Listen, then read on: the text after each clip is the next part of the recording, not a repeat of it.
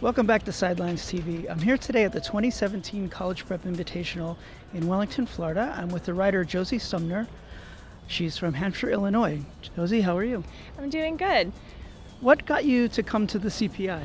Well, my dream goal is to ride in a college for school, so I feel like coming to a CPI, this is my first CPI horse show, and meeting all these colleges has been just a wonderful experience, and riding different horses is something I really enjoy doing. That's great. What got you involved in riding? I started when I was about 4 years old. I tried a whole bunch of different sports when I was younger, but riding just definitely isn't something I've been passionate about. So I've been riding since I was 4 years old.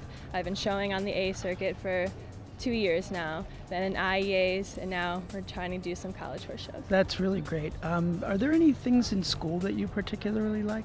I really enjoy biology and chemistry and like the science classes, and my highest class right now is probably math. I'm pretty good at math.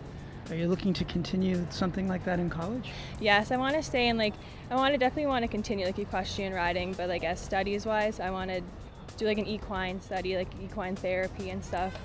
So. Yeah, there are so many different occupations you can have that still involve horses, but you would still like to ride in college, wouldn't you? Yes, again, my goal would be to get a scholarship for riding, continue this as long as I can. That's really great. What farm do you ride at right now? I ride at Platinum Farm in Marengo.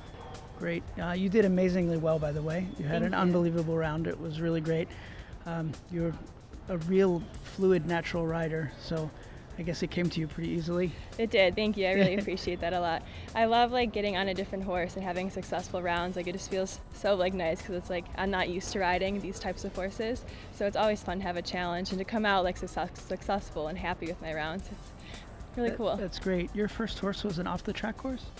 It was, yes. That's great. So that was a bit of a challenge too, it bringing was, that along. yeah, definitely. Because the horse I rode in the flat was definitely a lot stronger than my horse at home. So it was fun riding something different and getting it under my control, I guess you can say. Great. Well, congratulations on such a good round, Josie. Thank you. And congratulations in the future. Thank you. Great. For Sidelines TV, I'm Rob Jordan.